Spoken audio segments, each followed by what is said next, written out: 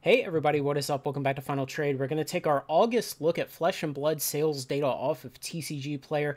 I previously did the July look, and we had seen that there were some minor buyouts happening with early boxes from the first 6 expansions, and those did not continue into August. So all the August sales numbers are down. What I'm really going to be looking for here is to what extent the price followed. Did the prices drop also with that drop off in demand, the drop off of whales coming in and starting some minor buyouts of these old products? This is the 32nd month that I have done these data collections for Flesh and Blood sales on TCG Player, so subscribe to get all of those and the future ones. First off, welcome to Wraith Unlimited, Arcane Rising Unlimited, and Crucible of War Unlimited. And you can see it right here, especially in the blue line of Welcome to Wraith on the cumulative box sales plot. And I have the horizontal axis set to 2 months, so you get July with these big buyouts, and then you get August that was relatively quiet. And you can see how much of the vertical ascension of this blue line was in August, was only this tiny bit compared to these 120 boxes in July. So if we bring up the month-over-month table to look at the raw data, we have the total July number of boxes sold, the total of August boxes sold, and the month over month percent difference. And you can see that a drop of 83% in Welcome to Wraith Unlimited after 16 cases were bought on a single day in July. Just nowhere near that kind of devouring of the product in August. And then we have the average box sale price in July, the average price in August, and the month over month change in average box sale price. And then we multiply those together to get the same for the revenue numbers. And see, this is what's interesting to me. Welcome to Wraith, even though the demand was way down by over 80%, the price went up 16%. And that's where I start to ask questions like, is the supply finally tightening up enough to see another rise in price? We had a rise in price about 18 months ago. Over about a 6-month period, all these old Flesh and Blood boxes came up in price $30, $40, $60 each, and then they gave all of that back over the next 6 to 12 months. So it may be time that they're starting to do this again. It is very interesting to see a 16% increase in price in a month where the demand was down by 83%. So moving on, Monarch First Edition, Tales First Edition, and Everfest First Edition. We'll bring up the plots, and you see you had these large increases in July, and the increases in August were only a little less. So the box sales didn't plummet as much as they did for those first 3 expansions. And you can see that here, that the change month over month, minus 31% for Monarch First Edition, minus 59% for Tales First Edition, and minus 50% for Everfest First Edition. Now here, I pretty much look at these kind of price changes as only barely meaning anything. You know, I'll typically talk about price changes of plus or minus, say, 1 to 4% of being kind of noise, and beyond that, it might kind of mean something. So minus 7% on Monarch First Edition when the box sales month over month dropped off by 31%. That seems pretty reasonable, that the demand for the boxes was less and dealers lowered prices, and those lower prices stuck enough that other dealers lowered their prices beyond that, and they were all just racing to the bottom to move some boxes in the face of the lowered demand. And we see the same thing with Everfest First Edition.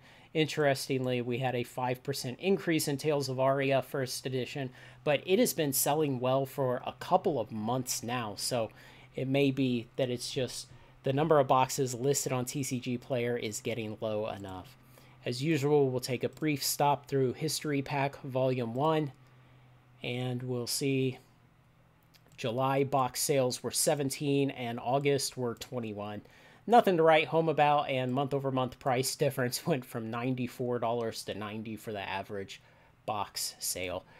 Moving on to Flesh and Blood 2.0, Uprising Dynasty, and Outsiders. And the sales plot is not as dramatic as the others in terms of the split between the 2 months. Minus 33% of Uprising and total boxes sold in August compared to July, minus 24% for Dynasty, and minus 65% for Outsiders. Interesting again, plus 10% in price for Uprising and plus 7% for Outsiders. I would not expect at all that these boxes are becoming rare or that the supply is tightening up. It's going to take at least another year, maybe 2 years for that to appreciably happen. But a move from $60 to $66, yes, it's a 10% change, but I don't really think that is that interesting. It doesn't really indicate much. Dusk Till Dawn, Bright Lights, and Heavy Hitters. We'll put those up there on the plot and bring up the month-over-month tables. Dusk Till Dawn, minus 37% in box sales. Bright Lights, holding steady, only minus 7%, going from 45 boxes to 42. And Heavy Hitters, flat at a scant 26 boxes. The changes in price, really nothing to write home about. Nothing interesting going on there, especially since these are some of the newest products, and changes in price really aren't going to be indicative of the supply in the market. It's more of just dealers trying to unload it.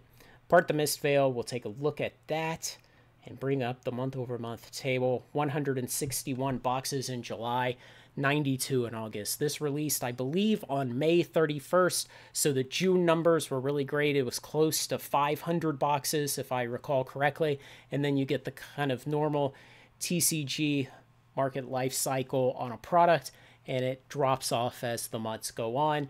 The biggest demand is always in the first month that it's released and available. Everybody wants to get a hold of it right then. A 3% change in price is not interesting on a brand new product when it's still holding around that minimum advertised price. Now, I do not have Rosetta on here. It comes out, I believe, September 20th. So a lot of the pre-sales will not have been happening in August.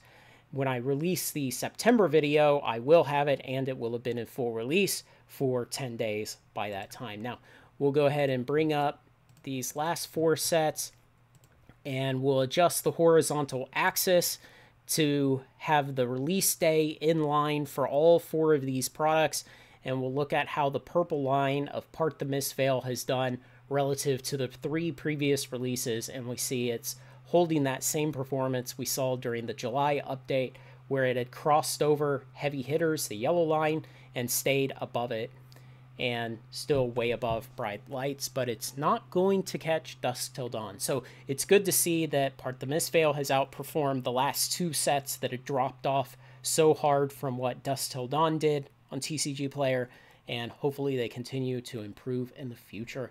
Like I said, I have done these updates for 32 months now. I have the entire data set, and it yields some interesting things about the history of Flesh and Blood sales on TCG Player and what it might mean going forward.